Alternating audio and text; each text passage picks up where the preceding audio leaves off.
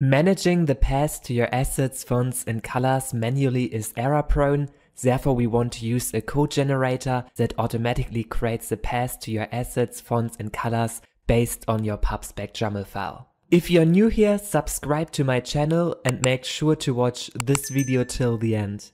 We want to use this package Flutter Gen, with which you then can easily generate your paths that you have within your pubspec.yaml file, and therefore he creates then a class instead of that you need to type these paths here manually, which can be error prone. Let's start by installing this package. Therefore you need to go here down and copy here exactly this command. After this, you go to your command line or terminal and paste this command inside, and also make sure to remove here this $sign at the end and then press enter. Finally, it should say activated Flutter Gen. After this, scroll within your browser a bit down and copy here both of these dev dependencies. And then go to your pubspec.yaml file, and here under your dev dependencies, you simply add then these both dependencies. Also run this command flutter pub-get, so simply save this file or click here on this button to get your Flutter packages. The second step is to include here then all the assets and also all the fonts that you want to have within your Flutter application. So here I have created then an assets folder in our root folder, and inside of this images folder we have then stored here different kind of images that we want to have access to within our Flutter application.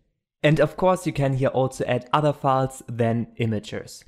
And lastly, go to the command line or terminal inside of your Flutter folder and then run here this command build runner build and press enter. And now after some time it should say here succeeded.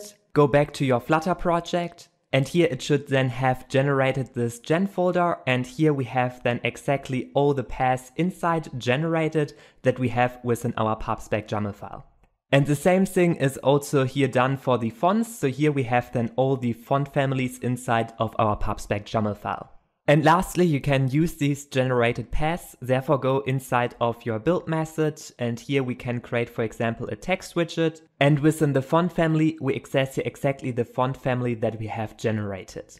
And the same works then also for all of our other assets, so we can add here some images, and then here inside we access every time our images from our assets class that was then generated.